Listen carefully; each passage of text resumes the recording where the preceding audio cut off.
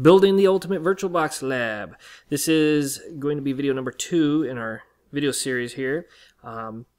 This is going to be installing pfSense to act as our environment's router. And so let's just get started. Let's go ahead and open up VirtualBox here.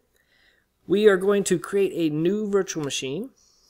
And let's just call it what it is, pfSense. We're going to switch it over to Linux version. I'm just going to do other Linux. Remember, I do have the download links posted on the blog post for this video series in the intro video. So we're going to leave the recommended size here at 256 megabytes. We don't really need a lot there. We're going to leave the default here. We want to create the virtual hard drive now. We're going to leave the default VDI because we are working with VirtualBox. And we want to dynamically allocate it. And then we are going to tell it where to install. Now, if you followed the previous video where we configure VirtualBox, this should not need to be changed, the location of where you're going to store this virtual machine's VDI. It is on my S drive and in its own little VM storage folder. So I'll just go ahead and X out of that. Let's go ahead and leave the recommended 8 gigs. That should be plenty, actually. And go ahead and hit create. So now let's go into settings. There's just a few things we want to do here to kind of slim it down, make sure that we're not using too many resources or whatnot. First thing is going to be, let's just go down the list here. Do we need to do anything here? Nope, we're good. No description. Now in system, I'm going to uncheck floppy, and I'm going to uncheck this enable absolute pointing device. And then while I'm here, I'm going to go down to USB and uncheck the enable USB controller, because I don't need a USB controller in there. So we'll go back up to system. Let's see, processor. We only need one. That's fine. We don't care about any of that at the moment. Display. I'm not going to make any changes here. Now, storage. What I want to do is on this VDI, I want to click this solid state drive because it is installed on a solid state drive. Now I don't think pfSense does anything special when it sees an SSD drive. I could be wrong, but I know Windows would. So in our future videos, when we're installing Windows Server 2012 and Windows 8, we're going to go ahead and make sure we select that. So that way, that operating system knows that it's on a solid-state drive and it doesn't sit there trying to defrag and all that good stuff. So while we're in the storage area, let's go ahead and attach our ISO. So if we go in here and we browse to our pfSense, and I can just click that, but let's just find it. It's on my S drive in ISO storage folder. Let's go ahead and select that, click open. And let's keep going down. Audio, we don't need no stinking audio, right? So we're going to take that off. Okay, in our network section, what we're going to do here is we want 2 adapters. Adapter 1 is already enabled by default. It's attached to NAT. We want to switch NAT over to bridge because we want this adapter to be the pfSense's WAN connection. Essentially, it's going to be the one connected to my home network here that has access to my home router and whatnot. So now, there's one little thing here. Now, depending on what type of computer, what kind of network adapter your computer has, you may have to make this change here, the adapter type. Now, in my previous, like in an older video series I didn't have to change anything here. But with my newer computer, the one that we're actually working on now, I need to switch this from PC-Net Fast 3 to Intel Pro 1000 desktop. Otherwise, it's not going to work. So you may have to do that if you have some weird problems trying to get the NICs set up during the install in pfSense.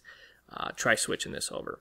Now, I'll go ahead and go to adapter 2. We want to enable that, and we want to switch this over to internal network. And so all our virtual machines from here on out are going to just have one adapter, and it's going to be internal network, except for our pfSense, it's going to have 2 adapters. Okay. Now, same thing here. We need to go down here to adapter type, switch it over to the Intel Pro 1000 MT desktop. All right, I'm going to leave them both connected. During the install, we may need to disconnect them and then reconnect them again, but we'll see how that goes. All right, so we'll keep going down. Serial ports, not enabled. We don't care about that. USB, of course, is not enabled anymore, and I don't need to set up any shared. So that's basically it. It's pretty slimmed down. We've got the essentials configured. Let's go ahead and start it up.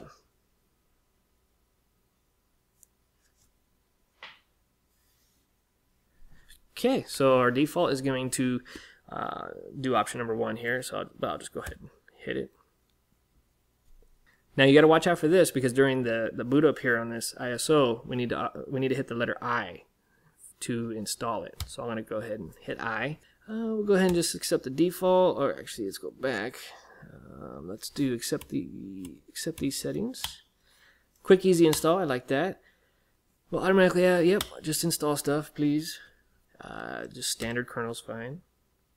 This machine is about to be shut down. Now in VirtualBox, it's kind of funky. You may get some weird errors. You may have to force it to turn off and then remove the CD. But we're gonna go ahead and try to reboot it now. See what happens. I may have to pause it or something, but we'll see what happens here. Otherwise, it's gonna boot back up to that ISO. If I can get it in time. Let's see here. Once it shuts down, I'm going to try to rebooting. Okay, boom, boom, and remove. Did I get it? Can't load kernel. I think maybe let's try restarting that again. Machine reset. I think it may have been trying to boot up off that CD at the same time. Yep. So we should be good now. Just going to boot up on its own here.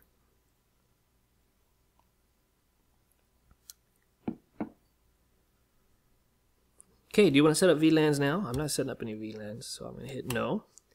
Enter WAN interface, or A for auto detection. Now, if you want to do an auto detection, this is where you have to go back into VirtualBox here, go into settings, and you can do this while it's running. You can go into settings, you can go into network, on adapter 1, you could uncheck this, hit OK, come back over here, and then do A and all that good stuff. But what I'm going to do is, you can see up here, EM0, and it shows the MAC address, and EM1. These are what we're going to work with now. So I'm just going to do enter the WAN interface name. So I want EM0, which was my first one. I'm just going to type EM0 and enter. All right. So enter LAN interface name or A. So for the LAN, I'm going to do EM1. Enter. And optional, that's if you're going to have like a DMZ or something, or another VLAN or something. We're just going to hit enter. All right, so the interfaces will be assigned as follows. WAN is EM0 and LAN is, yep, looks right. Let's see, do you want to set up VLANs first? No, I don't want to set up no stinking VLANs. Oh, I accidentally didn't save it. I think I just hit enter. So I'm just going to do it again. EM0 and EM1. Okay, nothing if finished. Do you want to proceed? Yes.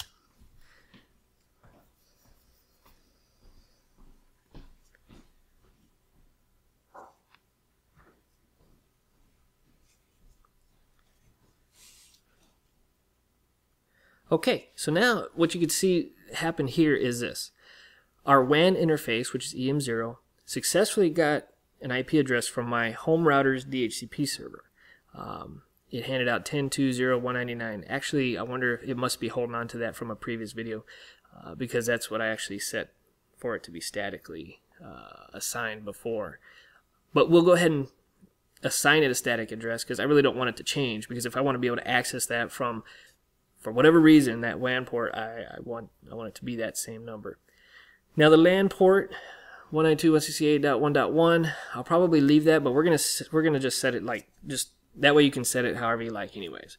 So to assign to set interface's IP address, we're gonna hit number 2, enter the number of the interface you wish to configure. We want the WAN, so it's gonna be 1. Configure WAN interface via DHCP, nope. Enter the new WAN IP address. This is gonna be same thing basically. It's gonna be 10.2.0.199. You can make it whatever, but it has to be in the same IP scheme as your home internet or your home network's IP scheme. Okay, so 199 is just something easy for me to remember. So I hit enter. All right, the subnet bit count is going to be Class C, which is 24. So I hit 24. Do you want to revert to HTTP as web? I'm just gonna hit no because I really don't know what that is. Okay.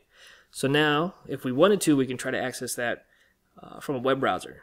I just don't know if it's blocked or anything because it is the WAN port. So I'm just going to hit enter to continue. Now we want to set the LAN address. So we're going to do set interface's IP address 2.